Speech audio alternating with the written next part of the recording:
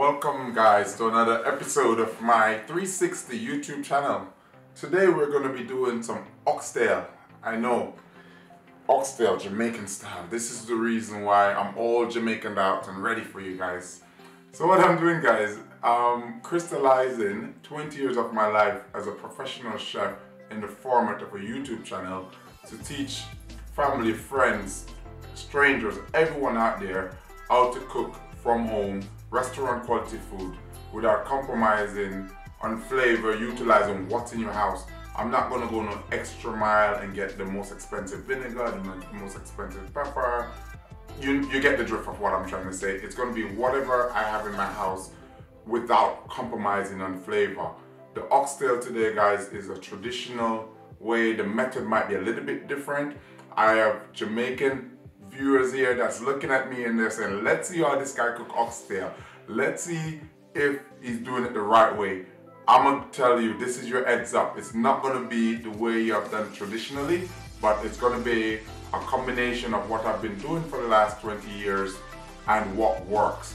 End result is gonna be the same. There's a Jamaican saying, there's more than one way to skin a cat, right? Cooking some oxtail, put a dry rub on it, and finish it off with some soy sauce and Worcestershire sauce. So I'm going to put some base, some bouillon, and ginger, some carrot, and Irish potato. I'm going to start off with garlic infused oil. The purpose of the oil is to get a nice balanced coat when you put the dry rub on. A little bit of salt. Oxtail seasoning.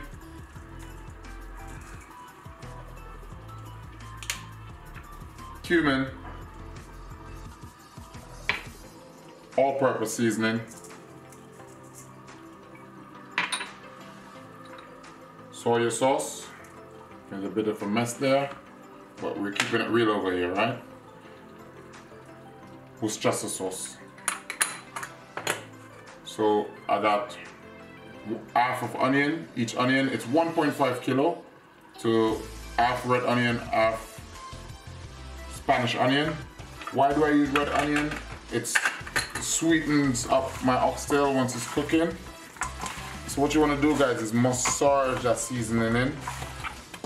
And the trick to get a really nice oxtail tomorrow guys is I tie this up as tight as possible. If you have a backpack bag, that's great, or any bag that's sealed. But if you could put this in a bag and tie it up so all that seasoning get it submerged within your oxtail. Yesterday guys, we marinated our oxtail, so let's see what it looks like. So you got that nice ginger on there, so just marinated. So there's two ways to do this guys. You can A, pot with oil and sear it off, that's one, or two, you get the same result. What I like to do is get it in a hot oven, the high settings, and just get it in a hot oven. The onion bits with your oxtail, that's going to be your gravy, so we don't want to get those in because all these are going to do is burn. You don't want to use your onion. So everything in the bottom of this container is going to be my gravy. So we're going to get it at the high setting, I would say approximately 10 minutes. Then turn it. What you're doing guys is these fatty areas on my oxtail, we're going to make a nice sear on it. We're going to close the pore of the meat and we're going to lock that nice flavor in.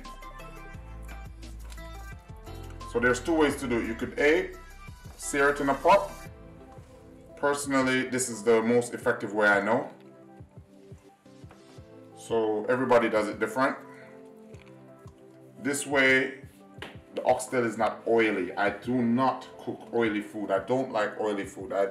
Don't you hate when you go to a Caribbean restaurant, you get your oxtail and it's swimming in oil? You're not getting this on that channel. And in this channel, you'll never get that, right? You're always gonna get nice consistency without oil. So now we're all ready to go in the oven. We're gonna check on it in 10 minutes and then we're gonna turn them. And then we're gonna saute. The next move is to saute that in a pot We're gonna add a bit of tomato ketchup to that, and then hot water as we go, a little bit of bouillon, like veg bouillon. Red wine is ideal. As I said before in my introduction, I'm thinking, okay, guys, you probably don't have a bottle of red wine home. Can I do it? Is it going to be alright if I don't have red wine? Yes, it will be fine. It's going to be some veg bouillon. This is a must-have. Gotta have pimento seed. Gotta have it, right? So that's a must-have. So we're gonna finish it with some beans. Guys, I'm very happy with the color of my oxtail. The vegetables from last night, my marinade, I'm going to be putting that in a pot. I had a little bit of tomato ketchup and a scotch bonnet pepper. So that goes in my pot. Nice hot dusty.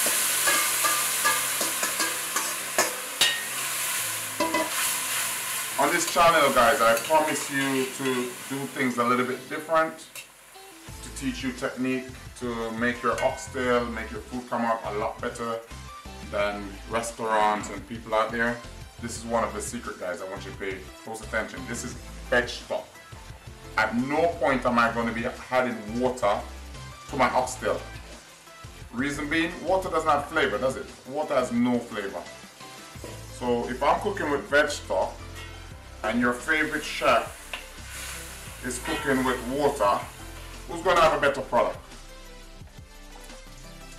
So veg stock, I'm cleaning up that pan from earlier, and I'm using hot water with the veg stock. Why am I using hot water? I don't want to slow down the cooking process. Gonna put a couple of pimento seed in. Gotta have pimento seed. After the first 45 minutes, I'm going to put a little bit of carrot, and I'm going to put some Irish potato. That's going to be my thickening agent. So let's get that oxtail in. My oxtail, guys, has no browning. I do not cook oxtail with browning. The natural oil from the oxtail, I won't be putting that in the pot either.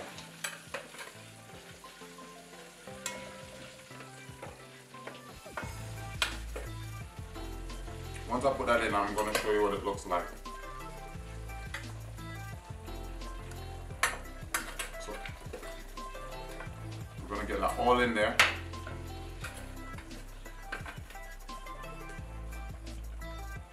And this is where you need a good view inside the pot. So my oxtails are in. I'm gonna let it cook nice and slow now, at a nice simmer, right? And if you're happy with the way it looks, look at that already.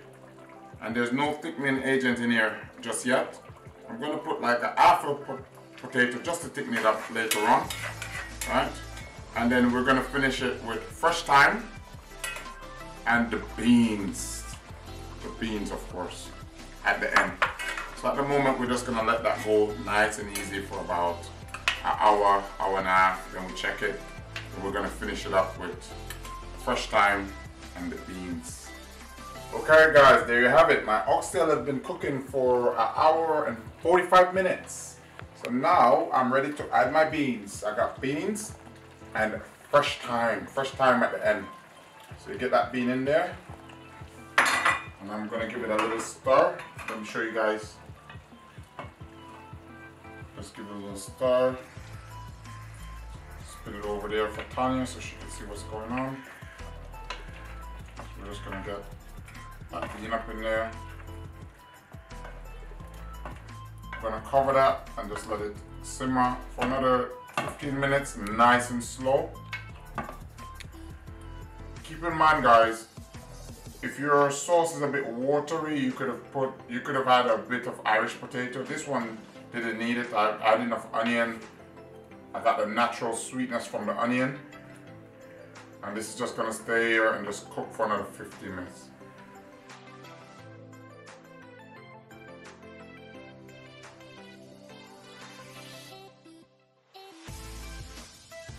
Okay guys, there you have it, finished product. I got oxtail and beans. I also done some rice and peas from some fried plantain. I did some cucumbers, I took some veg out. Just basically what I could find in the house. Just like I promised you guys, I'm just utilizing what's in my house to create restaurant quality food. This is a traditional Jamaican meal. Jamaicans like a large portion, so that's why I have a lot on the plate. I hope you enjoyed it. Please don't forget guys to hit that thumbs up button and subscribe. Your boy Chef Cadian out.